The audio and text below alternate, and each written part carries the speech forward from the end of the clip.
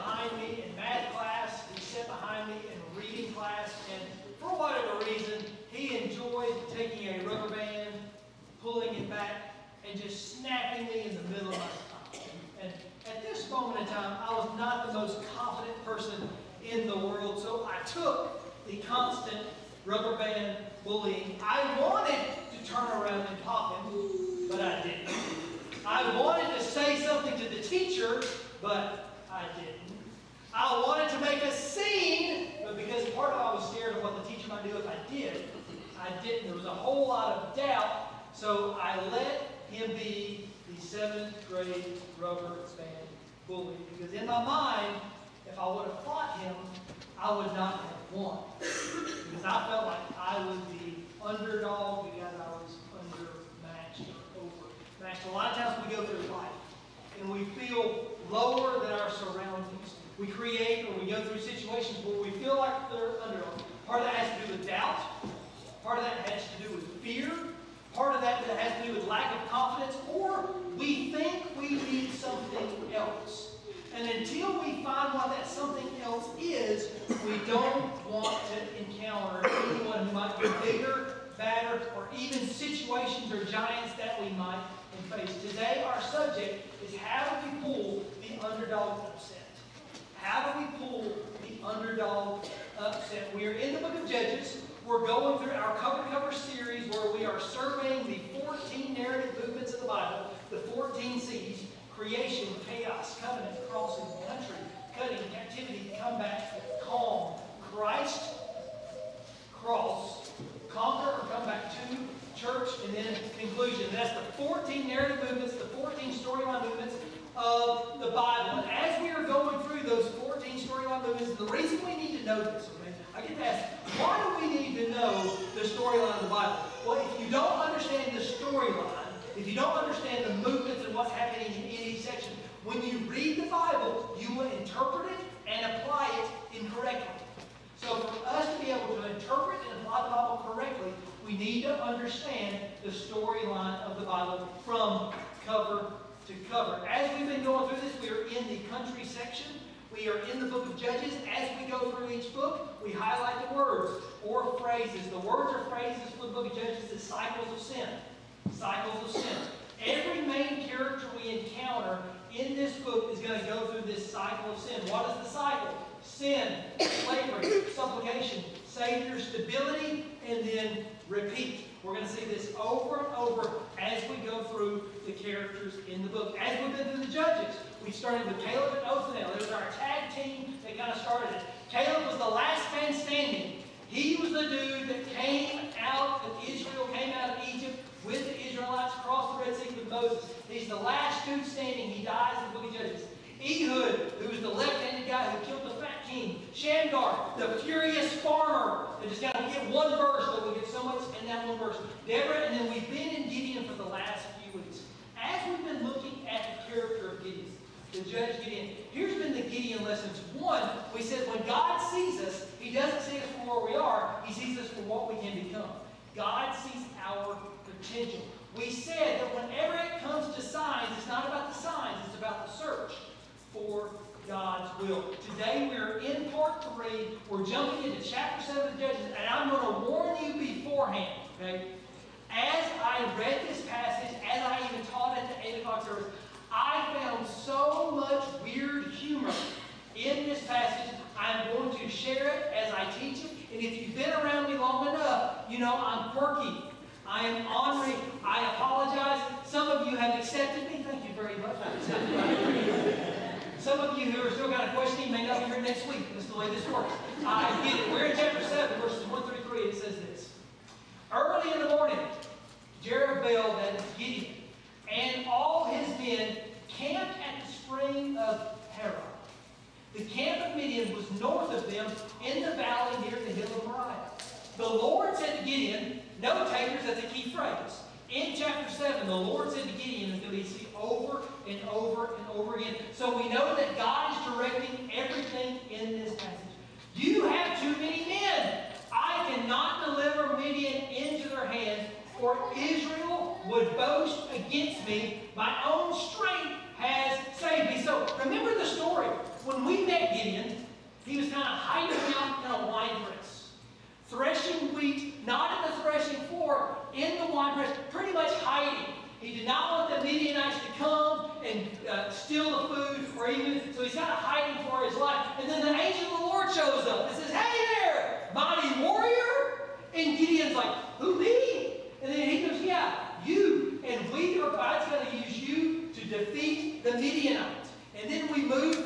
the wine press to the threshing floor. Now we're in the process of moving from the wine press to the threshing floor to the battlefield.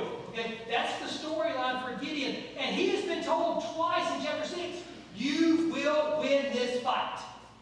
You will win this fight. You are going to defeat the Midianites. But you know what? He doesn't believe it yet. He does not believe it yet. So we're in this kind of valley. We're getting ready to go fight the Midianites because that's his whole purpose. And he's there and then God says, hey, you've got too many people. And he has 32,000.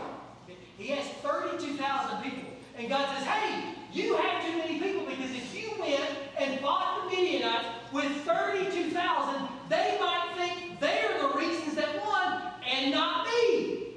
And Gideon's like, I didn't think we had enough. I think we needed more. And then God goes, so now announce to them, announce to the army, anyone who trembles with fear may turn back and leave Mount Gilead. So 22,000 men left, while 10,000 remained. So they're in this congregation. They're waiting to go fight. God says, hey, Gideon, you tell them if anyone is scared, they don't have to fight. It's in the book of Deuteronomy, in one of Moses' sermons, he told them that. If you are scared, you don't have to fight. You shouldn't fight. And the leaders should not make them fight. So he goes, okay, if any of you are too scared, just get up and leave. And 22,000 goes, peace, and left. 22,000 left because they were scared. Sometimes fear causes us not to fight. Fear causes us to succumb to doubt. Fear causes us not to have enough faith in God. There was a 6-year-old boy named Josh. And Josh was sitting at like the dining room table with his mom. And his mom goes, hey Josh, go into the pantry and give me a can of soup. And Josh looked over at the pantry, and the pantry was just absolutely dark.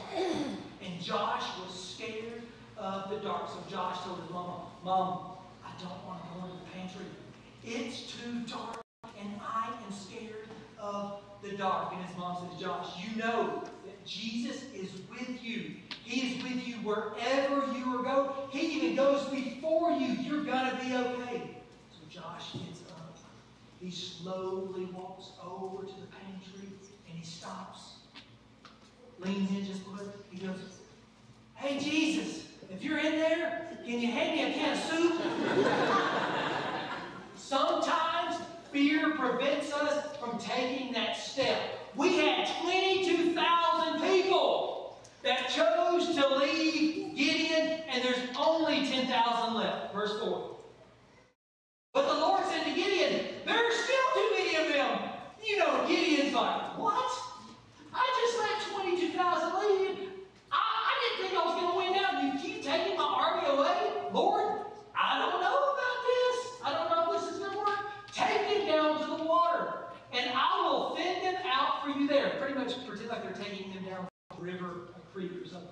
If I say this shall go with you, he shall go. But if I say this one shall not go with you, he shall not go. And here's the picture in my head. Gideon's like, okay, you 10,000 that are left, single file line, we are going to the water fountain. And they are going, and they are going, verse 5 and 6.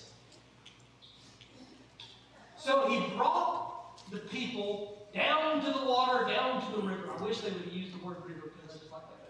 And the Lord said to Gideon, there's our key phrase, everyone who laps from the water with his tongue as a dog laps, you shall set apart by himself. Likewise, everyone who gets down on his knees to drink. And the number of those who lapped, putting their hand to their mouth, was 300 men. But all the rest of the people got down on their knees to drink water. So think about this. So you got a dog, and when a dog wants to drink the water, you got the water kind of going. Okay, so back in the day, the normal way, now notice this, the normal way to drink out of a river, the normal way to drink out of a creek was this. Just like a dog. So God says, Gideon, single file line, go to the river. The ones who get down like this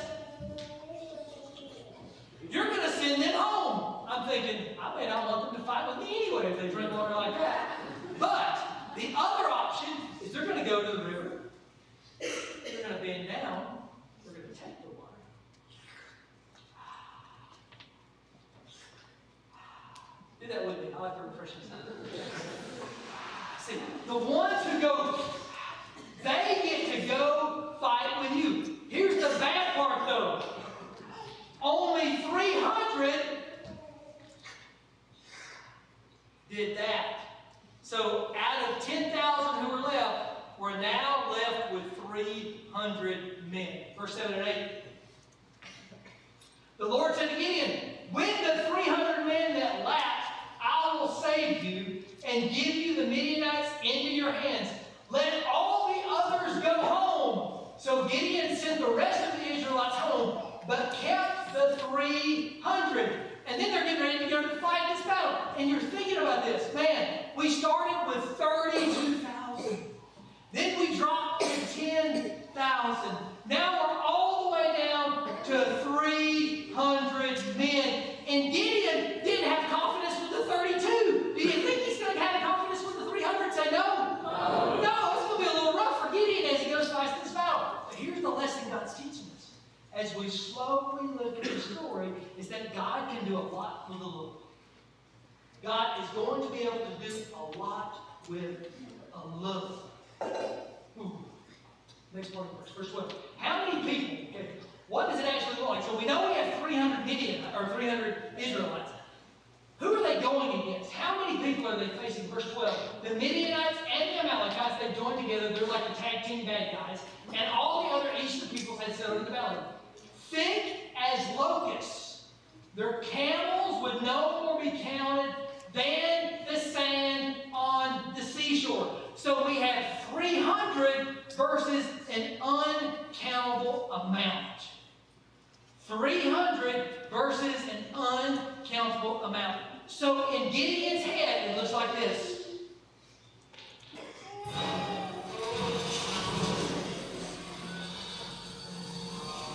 It's about to get Old Testament here.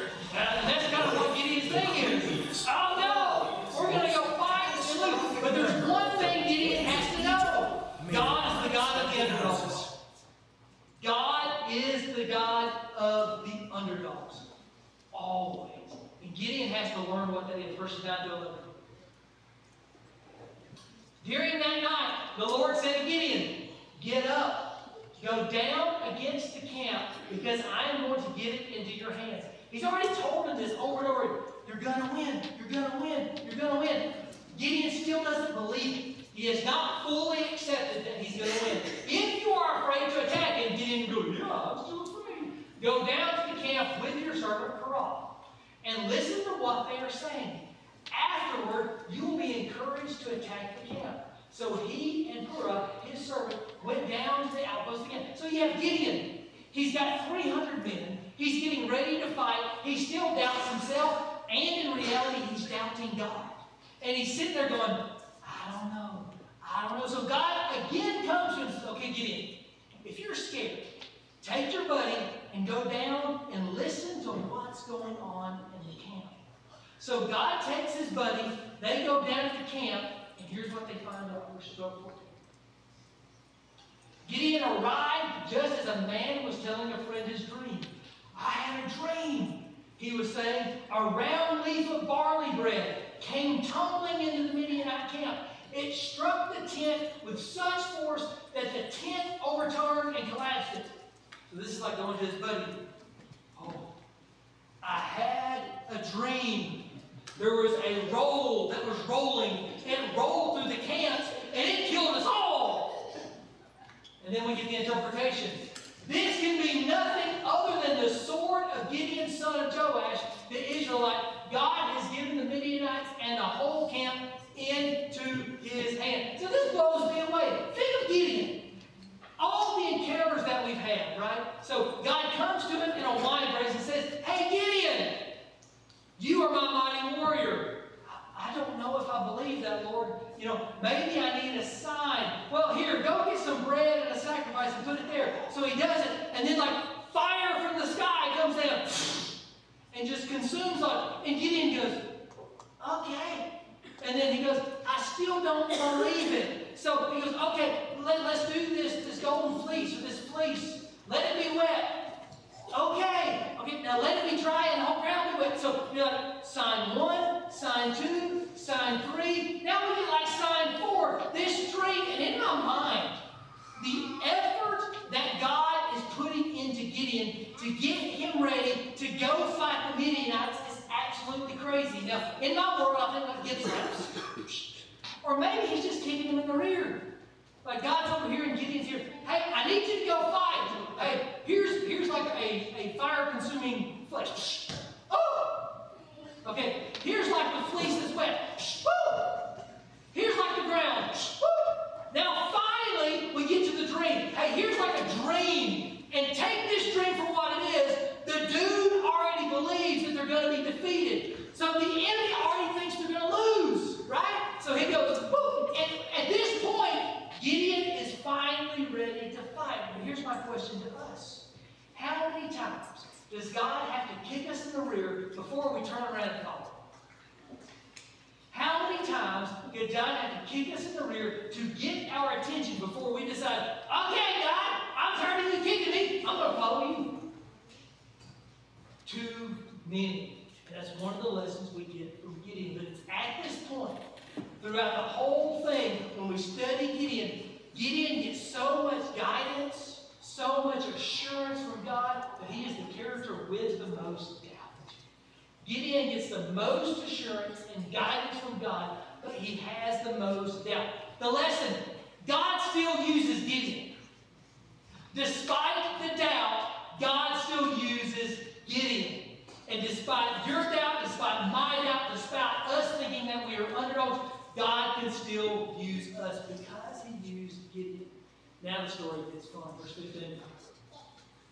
When Gideon heard the dream and its interpretation, he bowed down and worshipped. And in my mind, I'm thinking, why took you so long? I mean, it took you like a chapter and a half, almost 2 chapters to finally just go, okay, God, I'll do what you want. It took forever for him to get there. He returned to the camp of Israel and called out, get up! The Lord has given the Midianites camp into your hands, which he told you like 20 verses ago he was going to do. God is the God of the underdogs. God is the God of the underdogs. And to have the blessing and the support of God is always key. In the Bible story, Gideon finally learns it. You should learn it. Even Rocky knew it. The best underdog ever.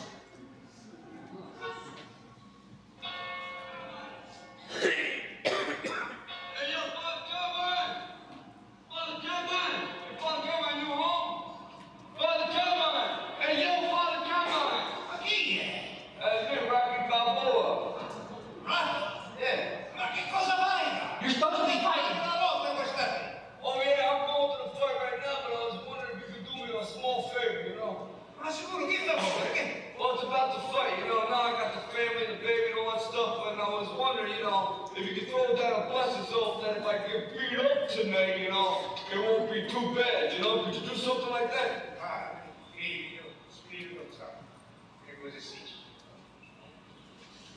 Thanks a lot, Father. Listen, I appreciate it. I gotta go. I'm so late. I'll see you in Chico. Take care.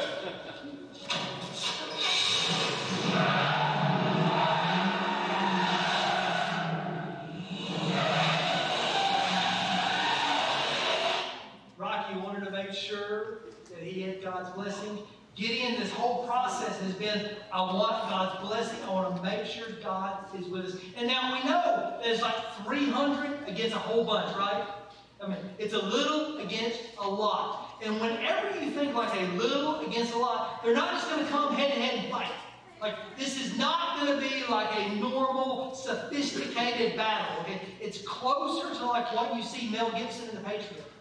When you think of like Mel Gibson and The Patriot, you have like the mercenaries who are like hiding out and they're just waiting for the right time to attack. That's closer to what this is going to look like because it's a little against a lot. It gets 300 against an uncountable number, verse 19. Gideon and the 100 men with him reached the edge of the camp at the beginning of the middle watch, just after they had changed the guards. We're like in the middle watch.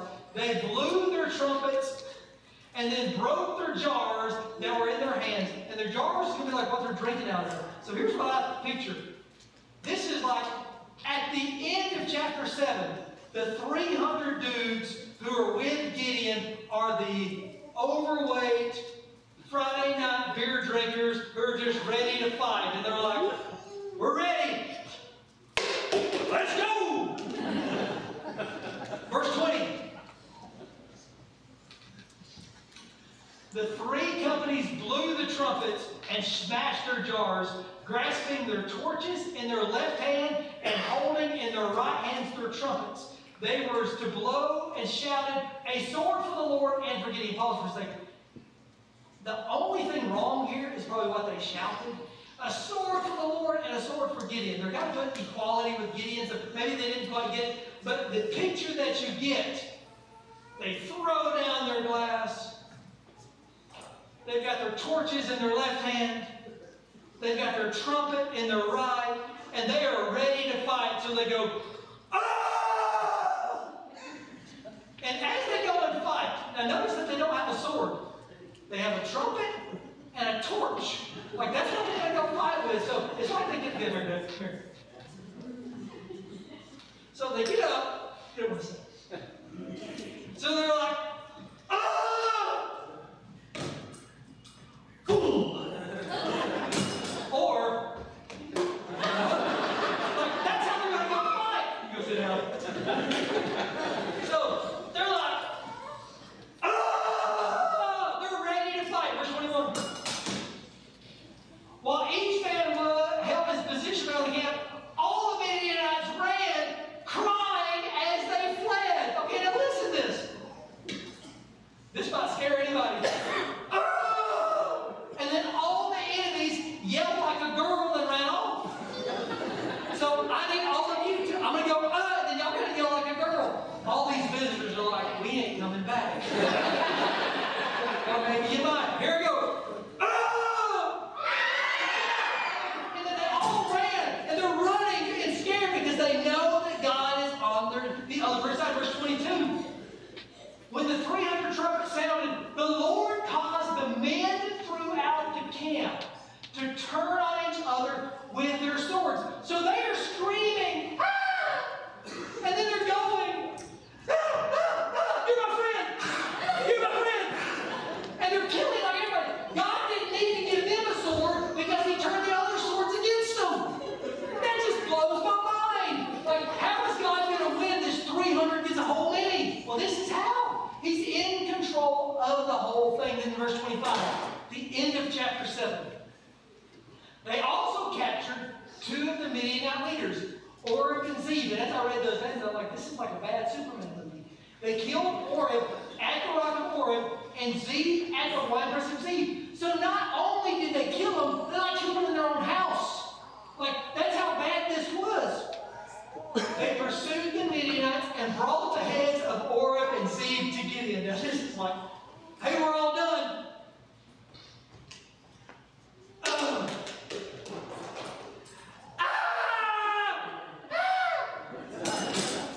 Shoot! And then they got this one dude. Hey, Gideon, here's the bad guys. And then the story ends. But how does the story end? The underdog wins. The underdog wins. Because God is the God of the underdogs. We might be outmatched. We might be outdone. But we're never outgunned. Sorry, Biff. We might be outmatched. We might be outdone, but we're never outdone. Why? Because God is the God of the underdogs. And when we choose to follow Him daily, when we choose to tap in to the power of the gospel, believing that He died on the cross for our sins, like the Bible said He was dead. He was buried to prove that He was dead. He rose on the third day. The power of the resurrection, the power of an impossible God, the power of a God that can change the course of time, that can change the course of humanity, that can save unbelieving dirt to have a relationship with them. Even though we're outmatched, we're never outmatched. Even though we're pushed down, He pulls us up. Even though we feel like we're the underdog, He is always the top dog. And we have to tie in to the gospel every single day. believing the gospel, is not just a one-time thing. It's not just something you do to get you to go to heaven. It's not something you do just to get you out of hell. It's a life change because you are a new creation from the moment you believe in Jesus. From the moment you believe in Jesus. Eternal life doesn't happen when you die. It happens when you accept Jesus. And it's in that moment that you can tap in to the power of a God that is bigger than everything we will ever encounter. That's one of the lessons from Gideon, but it's one of the challenges we face day in, day out, and out. Let's pray. Father, we pray that as we examine the life of Gideon, how you saw his potential, and despite his doubt, despite his desire for a sign, even though he searched for your will, you still used him to deliver the Israelites from the hands of the Midianites. We pray that despite our doubt, that you will continue to assure us, continue to guide us, continue to lead us to tap into the power of the gospel every day of our life and have a relationship with you that leads to abundance. In Jesus' name we pray. We invite you to stand and grab a hymnal. Turn to 6.